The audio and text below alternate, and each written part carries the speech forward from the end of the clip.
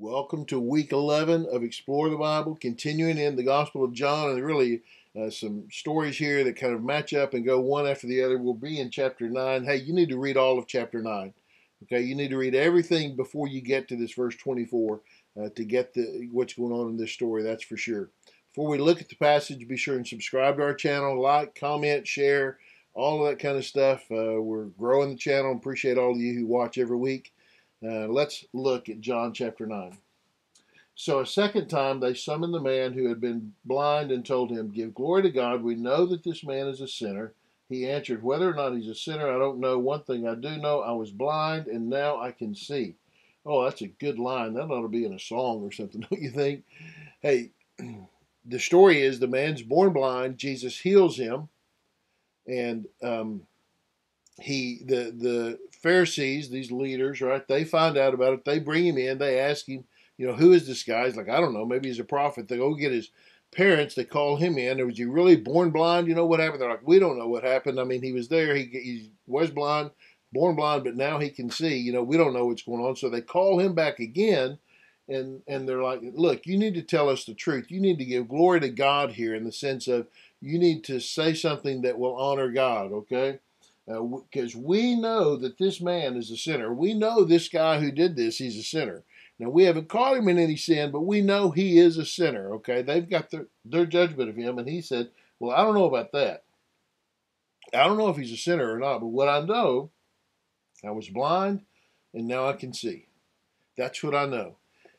This is his testimony. His testimony is, I can't tell you anything about the guy. I don't know who he is. I've never seen him, obviously, right? Blind. But what I do know is this. I was blind, and now I'm not. That's what I know. Your testimony is just what God has done in your life. It doesn't have to be, elaborate and long. It doesn't have to be this terribly fancy thing. You don't have to create terrible things that happened to you before. If you just grew up in church and you figured out you were a sinner and you needed Jesus to forgive your sin and give you eternal life, there's your testimony. Right there. There you go. That's it. That's all I got. It's just, I don't know. But I was blind and now I can see.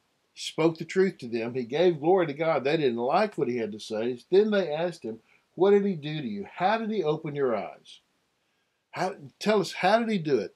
He says, I already told you, and you didn't listen. Why do you want to hear it again? You don't want to become his disciples too, do you? I tell you, this makes them so mad. They are so mad at him because he's just kind of making fun of them, He says, I've told you. You keep wanting to hear it over and over again. Y'all want to be his disciples? Is that's what's going on? You're wanting to follow him too? And they ridiculed him. You're that man's disciple, but we're Moses' disciple. We know that God has spoken to Moses, but this man, we don't know where he's from. Okay, we've seen this for a few weeks now, right? This whole argument about knowing where he's from, and now they're admitting we don't know where this guy came from. I mean, they know he's born in Nazareth, but I don't know where he came from. What we don't know. But we follow Moses, right? You follow him, but we're going to follow Moses. We're Moses' disciples. Well, this is an amazing thing, the man told them. You don't know where he's from, and yet he opened my eyes.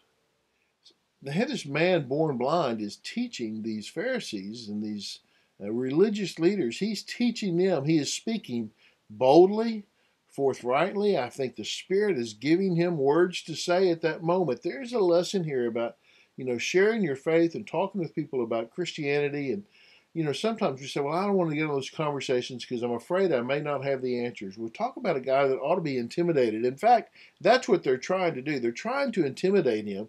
And he is not afraid of this moment. God, I believe the Spirit is giving him the words to say, the way to respond to them. Because look what he says. He says, you don't know where he's from, and yet he opened my eyes. Now, we know that God doesn't listen to sinners, but if anyone is God-fearing and does his will, he listens to him. Throughout history, no one has ever heard of someone opening the eyes of a person born blind. If this man were not from God, he wouldn't be able to do anything. Kind of makes sense, doesn't it? And if he's not from God, how is he able to do anything at all, especially restore sight to a man born blind, which has never happened before? You were born entirely in sin, they replied, and you are trying to teach us. Then they threw him out. Okay, it's an interesting statement on a couple of levels. Number one is that when the disciples first encounter him, if you go back to the beginning of the story in John chapter 9, you go back to the very beginning, when they meet him in verse 2, the disciples ask Jesus, who sinned, that this man or his parents, that he was born blind? Whose sin is it that caused this? Because that was the assumption. And Jesus says, it wasn't anybody's sin. This happened so that God could gain glory, right? So what you think it is about is not what it is about, number one, okay? Number two, they were born in sin too.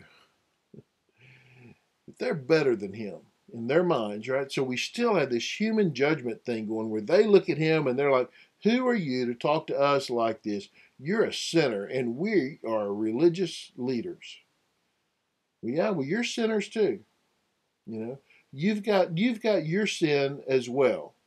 There are things that you've done as well, and boy, this high and mighty attitude is just, they're throwing it around all over the place. And it's interesting because they admit they don't know anything about the guy. They don't know where he's from. That's what he says. You don't know where he's from, but he opened my eyes.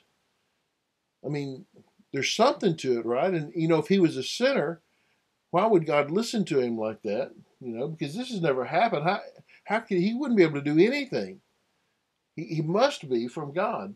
If this man were not from God, he wouldn't be able to do this. He must be from God. You say you don't know where he's from, but it appears clear that he must be from God. Well, they're tired of dealing with this guy. You're just nothing but a sinner. Who are you to teach us? Who do you think you are? Get out.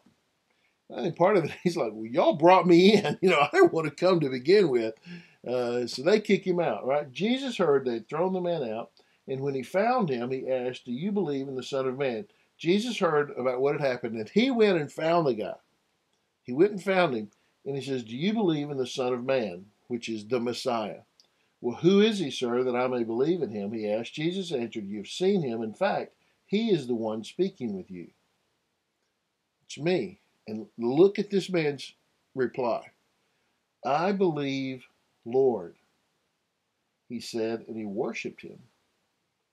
I believe, Lord. He calls Jesus Lord, and then he worships Jesus. He doesn't just thank him. He doesn't just show appreciation. He falls down and worships Jesus. Clearly, this man, not one of the disciples, this man born blind, he has this certainty that Jesus is God. And he gives to him what we should only give to God. He worships him, right?